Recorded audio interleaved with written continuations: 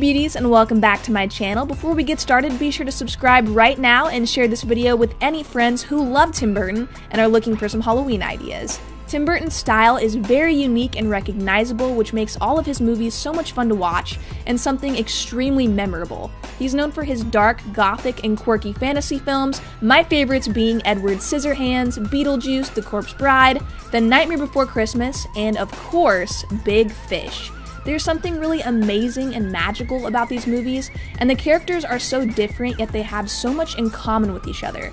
All their extraordinary adventures, and also how vividly their eyes really speak to you and tell you their story. Today's fun and quirky Halloween look is inspired by Emily from The Corpse Bride, and if you would like to get my Corpse Bride look that I created, then please keep on watching.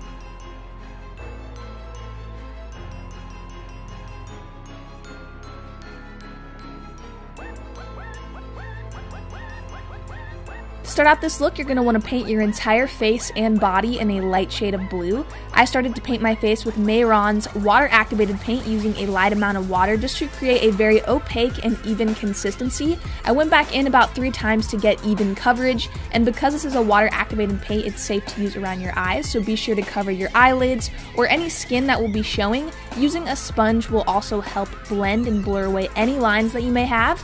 If you plan on wearing a dress, cover any areas of skin that will be showing. Getting someone to paint your back will make everything a whole lot easier, and thanks to my mom, I had a whole lot of help. Remember to leave your left arm blank because we will be turning that arm into bones in a little bit. For brows, Emily has one brow longer than the other, and she has a very sad and worried look on her face, so I use this photo as a reference. Elongating the brows and curving the front of the brow up will give you the same exact look, and I use a black body paint by Mayron to fill in the brows. You can also go back in with the light blue you used to coat your face and body to clean up any of the black that might have gotten onto your skin. The eyes are pretty simple. First, take a dark blue shadow and apply this directly to your lid, packing it on heavily and lightly blending up into the crease. Because our skin is already blue, the dark blue will fade into the skin, creating a natural transition. I also took some more of the dark blue shade from the Morphe 35S palette and packed on more heavily onto that lid and blended out using a fluffy brush. Taking a white shimmer shadow from the Morphe 35E palette, I'm going to blend this into the brow bone. This adds a beautiful sheen but also lifts the eyes up. I'm also going to take the shade and add this into the inner corner of the eye. To create rounder eyes, I'm also going to apply that white shimmer to the center of the lid for a halo eye effect. Taking NYX's Jumbo Pencil and Milk, I'm going to apply this into the waterline and below to enlarge the whites of my eyes and give me the appearance of the classic Tim Burton style eyes that most of the characters have. I'm going to take a light blue shade from the NYX Ultimate Brights palette and start to create the lower lash line by smoking out this color right up against that white. Next, I'm going to take the dark blue on a thin flat brush and start lining the waterline we created.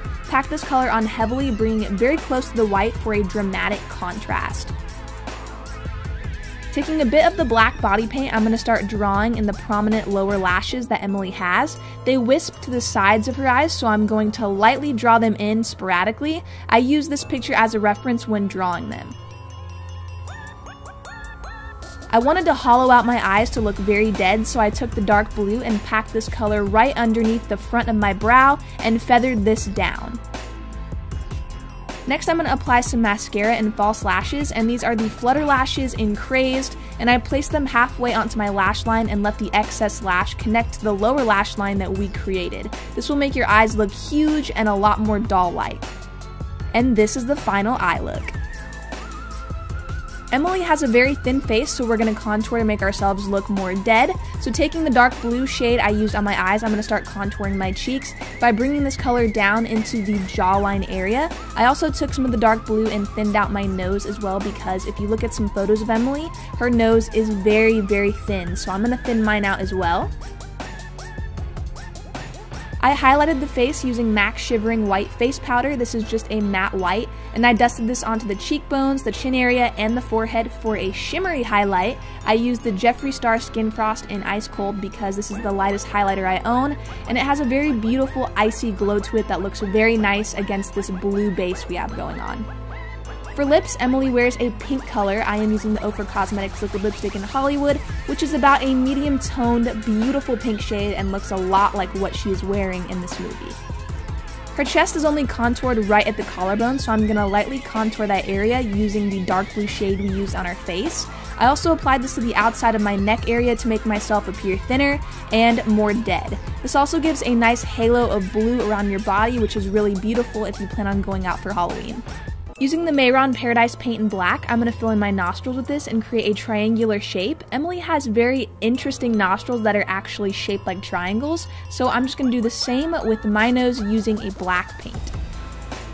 One of Emily's arms is just a skeleton arm, so I'm going to draw out a skeleton shape for the arm. Of course, this isn't going to be super intricate, so I made it pretty easy by making a prominent bone shape and leaving the forearm area just 2 bones jointed together. I filled in the bone with a white Paradise paint. I shaded the bone with a black eyeshadow for a 3D effect, and I dragged the shadow down into the bone slightly with a fluffy brush. Remember to fill in the remaining area of your arm with a black water-activated paint, and do the same technique that you did to your arm to your hand. Emily also has a missing area of her face, so I'm creating a black hole with some body paint and just filling that in with the black to create that missing piece that she doesn't have on the side of her cheek. So I popped in some really fun contacts that look a lot like Emily's eyes. Her eyes are white with just a little dot in the center. And then for lips, I just wanted more of a pink color, so I mixed the color Saint Tropez by Ofra Cosmetics into the lip color that I already had on to make it look more pink. For the wig, her hair is blue, so I'm just popping on a blue wig and combing to match the style of her hair. This wig is so beautiful and perfect for the character. I next added in the veil that I stained with a blue fabric paint to make it look like dead flowers, and I just pinned that right on. Her hair is very long and it frames her face, so I played around until I decided to tuck some of the hair behind my ears so it would sweep around and frame my face just like hers. And next I sprayed down the wig with some Bellow hairspray, and the look was finished.